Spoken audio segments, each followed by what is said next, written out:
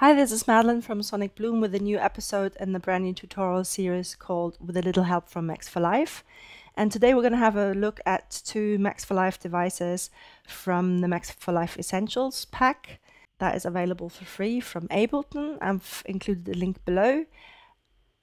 And with these two devices together, we're basically going to build in the ultimate one-up control center. So where we have 8 one-ups in one place that we can control with the MIDI controller that has a control surface, so that the first device in the track, or the first 8 parameters in the track, are controlled by the 8 knobs or faders on that controller.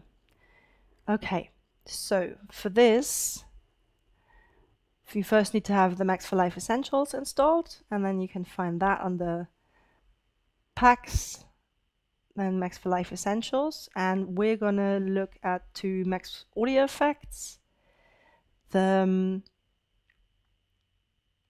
the control devices. The first one we're gonna use is the MultiMap, and that basically is a device where you can map up to 8 parameters from anywhere in the live set to be controlled by one knob. And you can adjust the minimum and maximum of each of the map parameters and also set a curve if you like. Right, so I have decided that I want to map the oscillator 1 and oscillator 2 positions, and then also the frequency of the first oscillator. And what I have to do now is I'm going to press map. Then if I want to set it back to the previous setting, I need to remember what it was, so 24%. And then we're going to click map, 63%, and click on it. And then I would like them to cross over. So right now, when I adjust it, they would at 0% here, there would be 0%, and then it would, go all the way up, except that this one does 127%. So oscillator 2, I want it to be at 63%. And so I'm going to switch that over first. So now they're crossing over. So this is oscillator 2. But oscillator 1, whoops. When I turn it up, it goes down now. So gonna go see, it's at 63%, 37. So I could also say like, okay,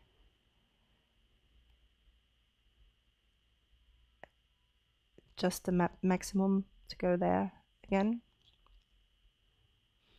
And then I also wanted to map the frequency, so I'm just going to map that.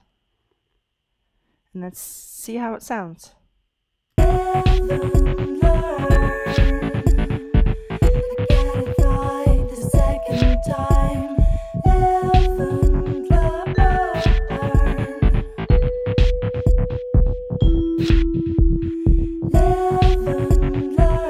Right, okay, so that's something to jam with. Of course, you can fill the 5 remaining slots as well with other parameters from anywhere in the set. So it doesn't just have to be in a track. You can see that now with the second one-up I'm going to build. And for this, I want the multi-map as well. And what I want to be able to do is to just lower the volume of track 1 to 7 all at once, or track 1 to 11 actually, so the first 7 tracks. So I'm going to click that, and here you can see I put it in the master because I'm controlling parameters in different tracks. If I just want to control parameters in one track, I usually would put the multi-map in that track, because then it's easier to kind of figure things out later on again. So okay, map that, remember the value, so that's 0, 0, 0, and 0. And then we've got -7, or we could actually take that down a little bit as well. Okay, then we're going to map the next one and that one as well. So -7, -5, -9. Okay, so let's set it all the way up, and then we're going to adjust here the maximum rather, because then it can never go to +6, because we want it to stop at 0 if we want to do a fade in, for example. 85% in this case. Okay. And those need to go further down. I'm going to take that down to -9 roughly. And then to -5. And that to -4. -9. Okay, so now I can just play things.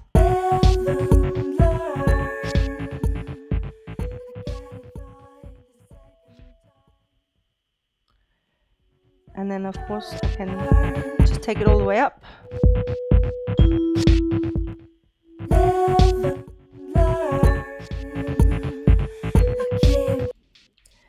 Okay, so you can keep going, build 6 more one knobs with parameters from any one of the set. You could of course, for example, do something like turn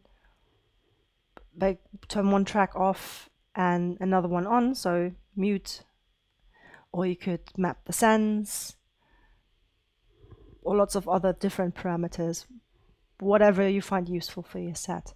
And then what we also need is the map8, and I'm going to put that into the first slot, because we want to make sure that those are the first 8 parameters that a controller like push2 or any controller that has a control surface where the 8 knobs or faders are mapped to those first 8 parameters in the track, in the selected track. And then we need to map those to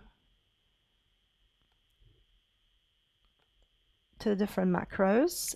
That again works for anything in the set, so I can just click map here, then go to the bass track and map that one. And once we've made sure that this is selected, we can just press play, and I'm going to jam a little bit. We can jam a little bit.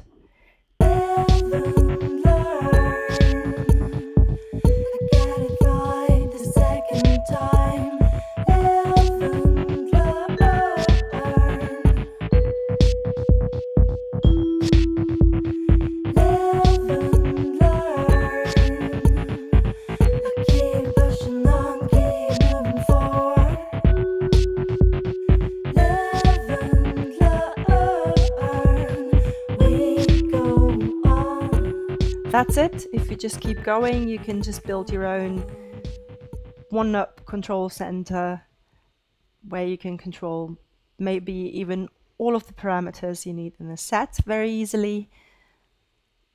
I hope you found this helpful. Don't forget to like, share and subscribe, and I'll see you next time. Bye.